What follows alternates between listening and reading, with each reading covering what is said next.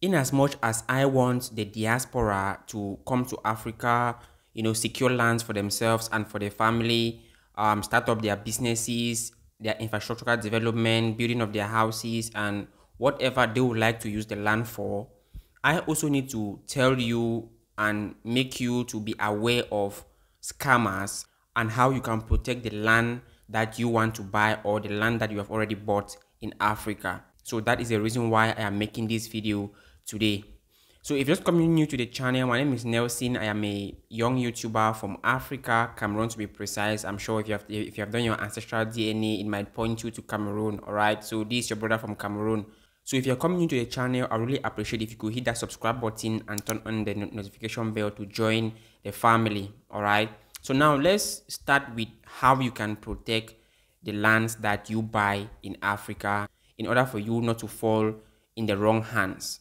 Now, the first protective measure that I have always been talking about when it concerns this issue is before you even want to come to Africa to buy a land for yourself and for your family, make sure you have created a connection.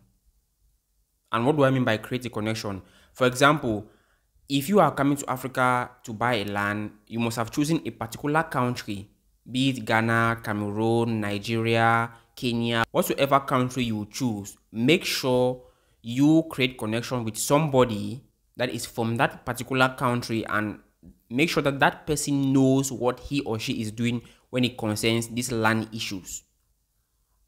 That is the first thing that I've always been suggesting it to the diaspora, because it is very, very dangerous. Maybe you just move on to a country here in Africa and price a land. Maybe somebody just calls you and say, I'm selling land here, and you just go ahead to proceed with the payment. No, it is very, very dangerous and risky. So make sure you create connection from somebody that is from that country, the particular city where the land is going to be bought. Make sure that that person knows the terrain of that city and that person knows the right place to seal the deal, and make sure this one must not be excluded. Make sure you include law enforcement while making the deal when it concerns the land.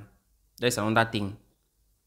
Involve, if possible, if there is a means for you to involve a lawyer that is going to be there as witness, make sure you involve a lawyer, or you can involve the law enforcement, the police, gendarme, or whatsoever the law enforcement might be in that country.